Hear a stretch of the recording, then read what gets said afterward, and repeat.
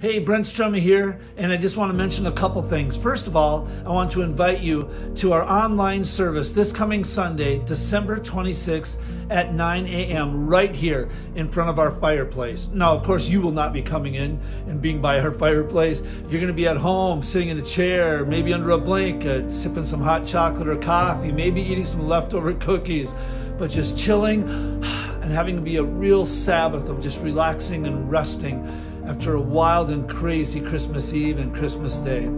The second thing I want to mention is that I'm going to be speaking on something that's kind of tied to the Christmas story, but we're looking ahead.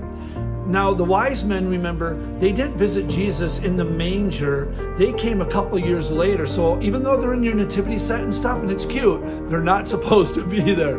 But anyway, there's something that the wise men did, just one thing that changed everything. And I think the one thing that they did could transform your entire 2022. I believe it with my whole heart.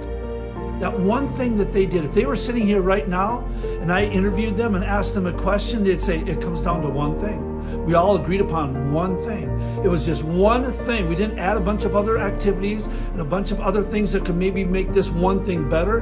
They said the one thing was good enough. And we're going to be looking at that. And so I invite you to join us at 9 a.m. And then you can send that link that you'll be seeing here and seeing in the days to come to any of your friends or family members and say, hey, if you're going to be home on Sunday morning, why don't you tune in to lakeunionchurch.org and you can watch it on the YouTube channel and they will be blessed. So I look forward to sharing some insights and some fun stories and just a quick message that I think will buoy you into an amazing 2022.